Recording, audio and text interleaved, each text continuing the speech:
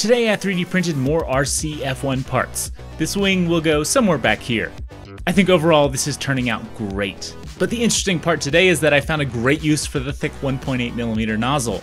I printed the smooth slicks with this nozzle to give it some easy treads. They turned out way stronger than I was hoping, but they will need to be tested first. I press fit them into the rims, and these wheel covers will look something like this. I love how bright and colorful this design is turning out. Hit that like button if you want to see more on this build series.